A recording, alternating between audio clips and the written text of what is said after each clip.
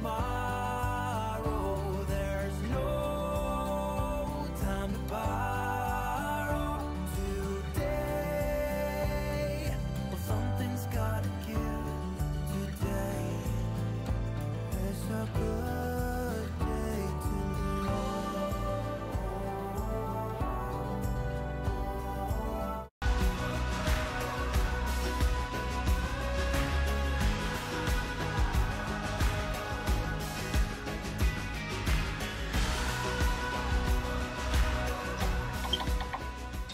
Gotta love early morning underways. Much cooler this early. Reveille this morning was at 05. We are going to make our way from Belle Glade, Florida up to KARS. KARS is the Kennedy Space Center campground, which is a military campground, but the catch is it's first come, first serve. So we're hoping to get up there early, get a nice site by the water so we can watch a launch tonight. Not really sure what they're launching, but hopefully whatever it is exciting because we haven't been there before. As long as we've been full timing, I still use my checklist every time I hook up the Jeep. It doesn't take that long. It takes about 5 minutes from the start with the 12 bars to my handy dandy instructions that I printed out. So let me get to it.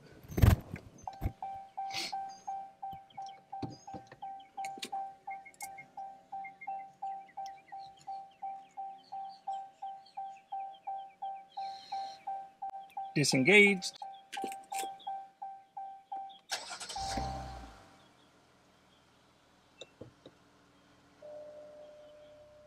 Shift in reverse, make sure it's not going to move on me. Park and brake always engages. 1, 2, 3, 4, 5. Back to neutral, back to park. Off we go. Done. So now all I got to do is I always double check and make sure my emergency brake is off, which it is. And then we get out, we test lights and brakes, or we test lights, brake lights, and make sure the wheels are free spinning on both sides. While Phil's doing the last part of the Jeep, I usually do a final walk for Giz to make sure he's good to go. And now we're going to pop in so we can do light check. Good. Good to go. Good to go. Forward and ready. Good to go.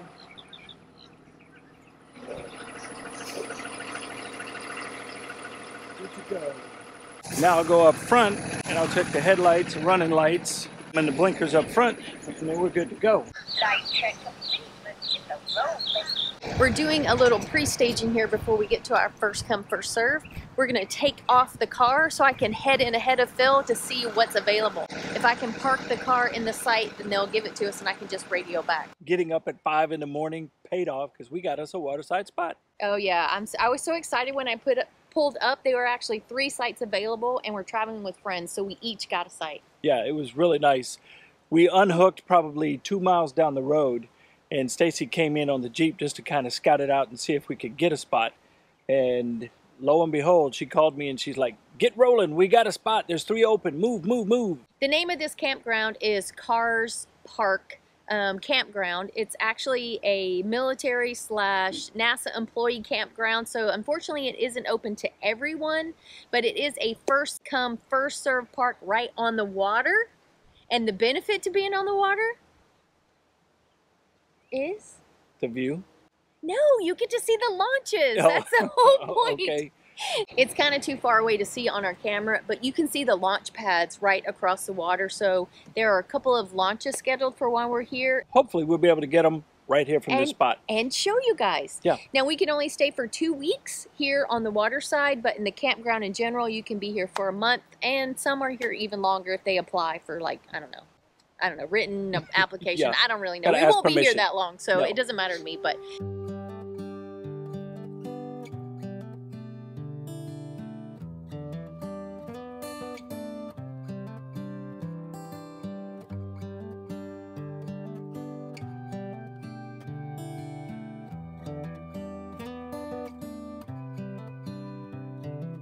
This is as good a day as any to start the rebuilding of life.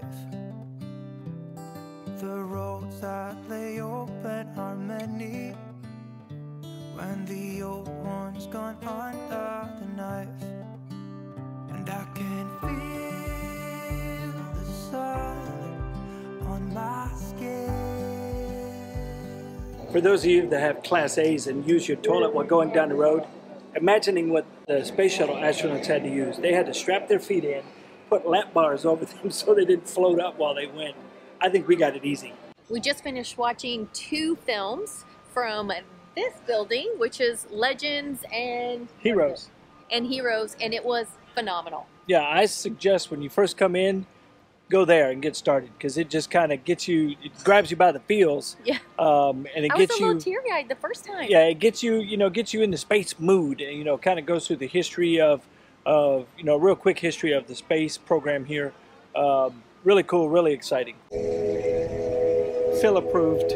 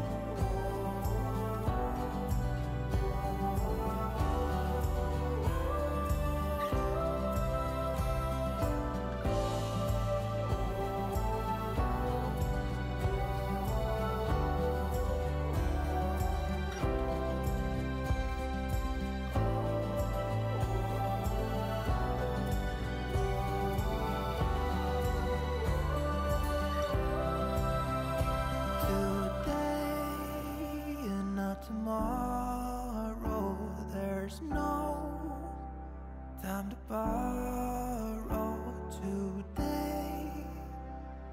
Well, something's gotta give today. We are walking around in circles, stepping on these little lights to help the rocket launch for this little girl. So hopefully we can get the rocket off. Oh, we got it!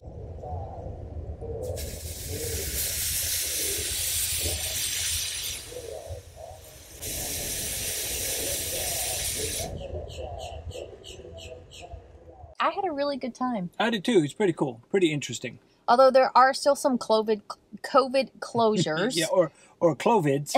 Whatever you want to say. So some of the food places were closed. The bus was still out, and I actually thought the buses were running out to off, some of the launching pads or some areas, but the buses were totally down. So you couldn't go out and see all the old rockets and stuff. So that was kind of a bummer. Yeah, and the ice cream was closed too. Dang it! All they had was the astronaut ice cream in the gift shop, and that's just like a cracker. I don't want that. I want ice cream, cold ice cream. Yeah, so that is also out. Yeah.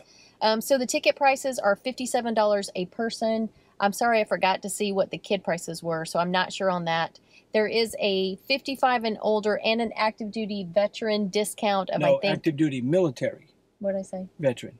You can't be. I guess you can't do both at once. I know. So you can save $4 on that, and I think they sell the tickets on base at Tours and Tickets. Would we give it a thumbs up or a thumbs down? I say a thumbs up. Yeah. It's a one and done. It's not something you have to come back for. So you're going to spend the money once, and you'll definitely be satisfied and glad you came. Yeah, I'm definitely glad we came today. It was a perfect day, and I learned something, which is odd for me. Yeah.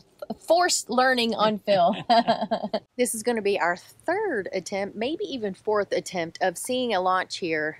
It seems like every night we come out here for the launch, we get all ready, and then they change it. Sometimes last minute. Yeah, and right now I can see the rocket on the launch pad. That's a good sign. So it's scheduled tonight for 10 something. I don't remember. 10:20, 10:30. Something like that. We even got up one night, or one morning at 2:45 a.m. We came out here to see the launch. And they did launch, but unfortunately the cloud cover, the fog, the haze was so much. All we saw was a little blip of light, and then it was gone. Yeah, so that was an epic fail. But we made the attempt. We set alarms. We got up for it. We could hear it more than anything. We just couldn't see anything. But today it's from a different launch pad. I can see it. I mean, and it's way more clear. yeah. Hopefully it will continue to be clear, so tonight we can actually at least see the glow of the rocket as it goes up. Trail it going up. Yeah, Yeah. hopefully these clouds move away, but just seeing it with the naked eye from across the water here is pretty good. But in the binos, man, you can really see it sitting there. Yeah, and then we have one more opportunity on the 13th, which Saturday. Is it Saturday? Yeah. Not Friday? Saturday. Anyway, one more time before we leave here to try and catch it. So hopefully we can get a launch for you guys, even if it's just a glow on film. Yeah, and the launch we're talking about is the SpaceX Falcon 9 rocket. That's right. And for all you people wanting internet on the road, this is your Starlinks. They're sending up more satellites. Yeah.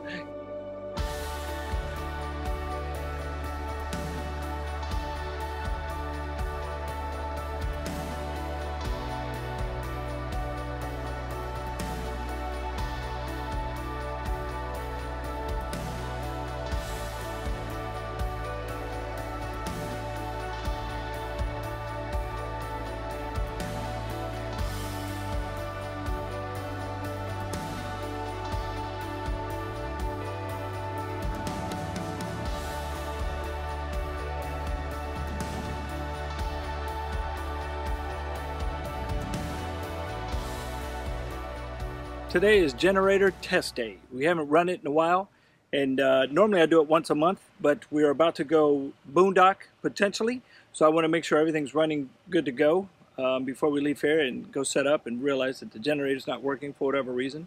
So what I normally do before I start the generator is come out here to the pedestal, turn it off so that there's no power going in. And I know what you're saying, Phil, you got an automatic transfer switch, it'll automatically do it. I'm not falling for that. I've read way too many forums where the automatic transfer switch failed and there was something that happened to the rig. So it doesn't take me any more time to come out here and trip this breaker and then go in and start the generator. There's more to just coming in here and turning the generator on and letting it run. You should run it under load, and preferably 100% of your load if you can. And what it does is it burns off the unburnt fuel and all the deposits, and it'll gunk up over time. So you want to make sure it's running smoothly for doing that, or while doing that. And we do include this on our monthly spreadsheet. If you need a spreadsheet, a maintenance spreadsheet, or you want to look at ours, head on over to our blog, which Stacy will link below, and check it out. All right, so first we're going to prime the generator, hold it down for about 20 seconds or so.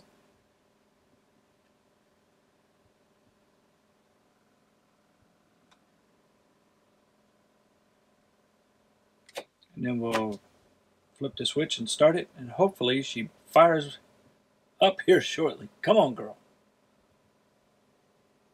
In a minute. She's warming up. Boom. Now that the generator's running, I'll wait for it to kind of come down, idle down, and you'll be able to hear that before I go and turn on the back AC. Now we turn on the AC for the load test.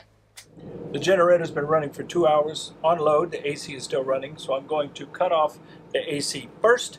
That's a plus. You always turn off whatever's running before you turn the generator off. You don't want any unnecessary power spikes or kill your AC.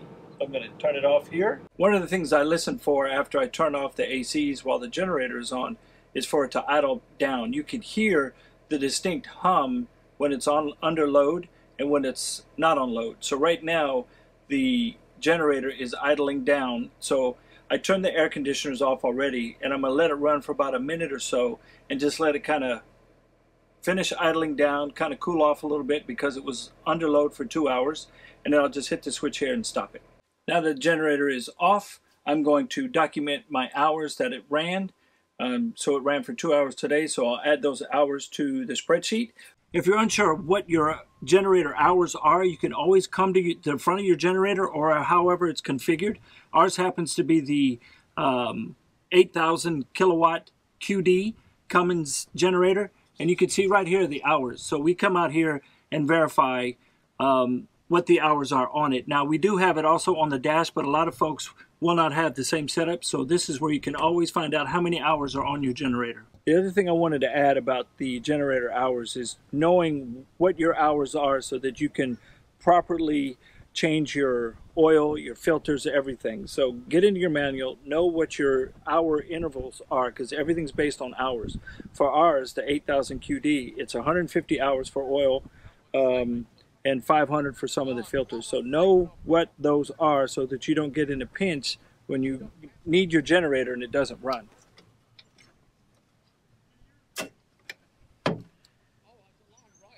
Now we're back on shore power. Maintenance check is complete. Did you win a prize in our last giveaway? Well, guess what? It's on the way.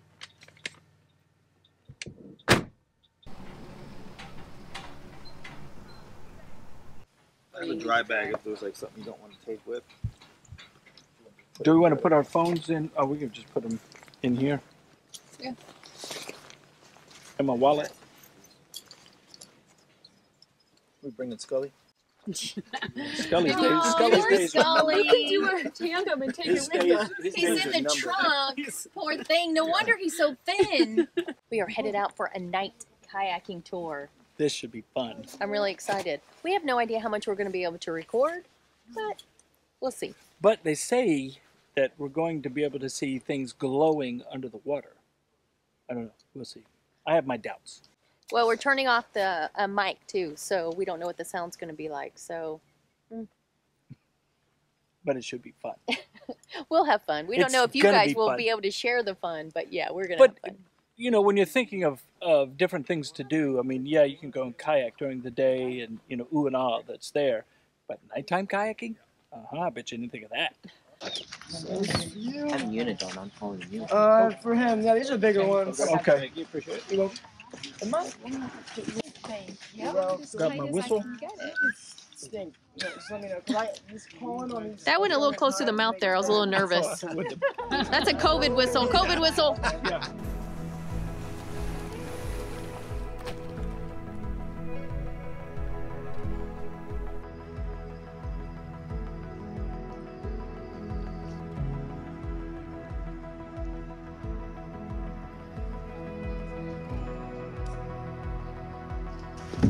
I'm trying not to bash Caleb in the head.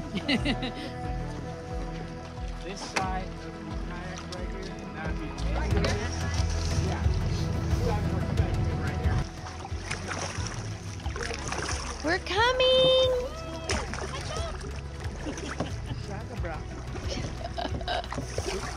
You're putting a wonderful silhouette on my thing here. I appreciate all your effort. The way the moonlight is shimmering off your forehead. Yeah. With the bug spray on it. Yep, I know. I'm not really sure if you're going to show up there, Phil. I'm back here. Just in case you can't see me. Reach is on the other side of the rock, and from that little island where that sign is, this way, like in between the two, in the canal. When someone asks you what this thing is, you say it's called an Atlantic cannonball jellyfish. There's ones in the Pacific as well, but they're blue. That's really cool. Yeah, they're really cool. They got 16. Yeah. They got 16 it's moving. oral arms. Wow, yeah. So all of these, you can look inside of it. That's an opening. That's where it filters water. That's where it Okay. filters water. And there's 16 of them that go around it. Oh, I see. Yeah, yeah. That's And pretty cool. sometimes there's a little crab hanging out on them. And they usually got a little relationship. You know, the crab eats the algae off the jelly, and the jelly gives the crab protection. We can go anywhere. We can go anywhere. 'Cause we got the world and we can go anywhere. It's almost 3 a.m. We are up again trying to catch a launch. The launch was scheduled for last night at a decent time. Or should I say, is it morning, day before? You know, at 10 p.m. that got scrubbed. So it is now 2:54 a.m. and we're going to go outside and see if we can catch this launch. Yeah, let me see here. I'm trying to update this. As of now, it's still a go, but Yeah. So we have 16 minutes. 16 minutes. So the app we're using is called what? Mission Control? Or? Launch control. Launch Control. So that's the app, and normally by now it will just go away if it's scrubbed. So Falcon 9's at startup.